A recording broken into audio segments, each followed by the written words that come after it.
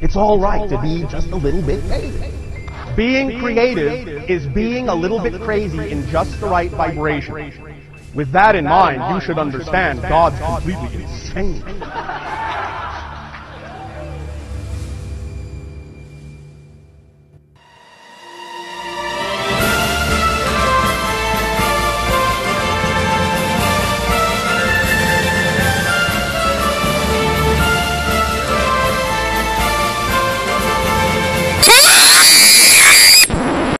What we're talking about here.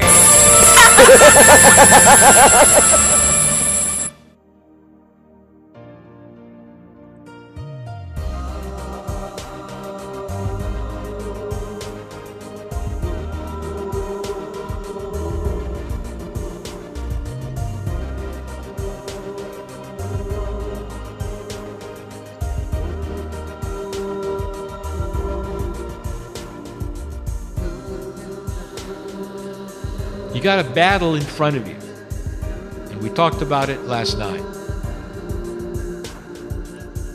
And the battle is of dark and light, and it's profound, and you're starting to see it on the planet. Now you see the faces, now you've given a name. Now you know how to fight it. Or do you? Or do you? My partner has mentioned to the crowds many times that it is time for good news on broadcasting. That it has taken hold on what you have called the internet before. And that various videos go viral that are heartwarming and beautiful. Going viral, my partner says, means tens of millions of people see them over and over and tell their friends. They're heartwarming. They make you feel good. Stories of courage and heroicness, children doing things, the rescue of animals, animals talking to humans, all manner of things. We told you that it's time for this to hit mainstream television. To give you a prediction,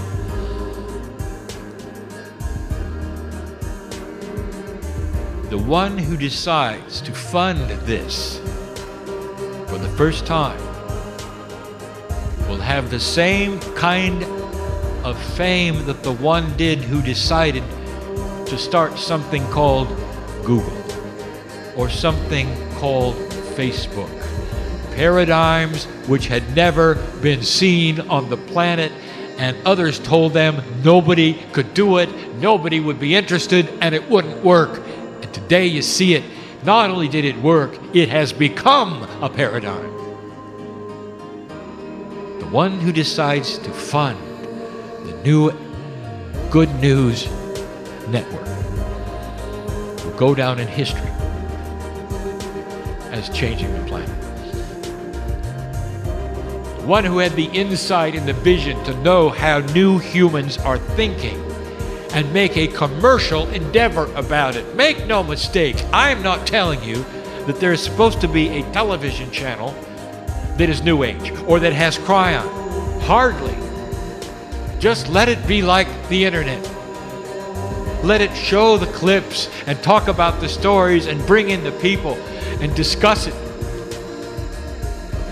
And it will attract tens of millions of people away from the news, away from the horror. And the first people to see that this is going to be working are the advertisers. That's why it's going to work. This is the challenge. The first one to have the courage to fund this, endure the jabs of ridicule and laughter as they move the paradigm of the planet, will be famous. And they will say, Kryon, this is ignorance and innocence, naivety. You've got this vast army building that is evil. It's given itself a name. thinks nothing of murder on a grand scale. And you're going to fight it with videos of cute animals.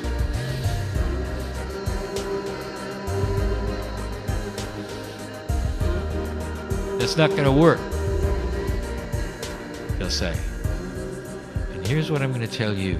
Oh, yes, it is. When humans start thinking a certain way and how it catches on and almost becomes contagious, and what that does to other humans, what the broadcast of these things worldwide can do to regular humanity. It's not just what you think in 3D. Let me tell you how it might work. Now listen.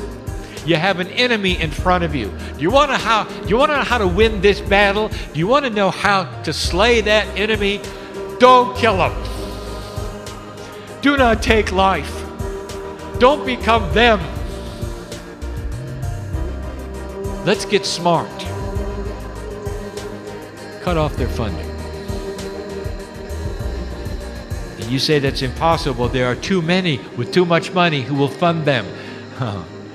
Not if the population of the planet objects. They won't. The part of the population that's looking at the channel with cute animals.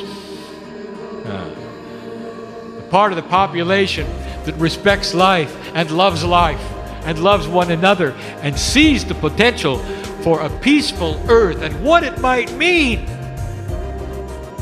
What it might mean to the Middle East.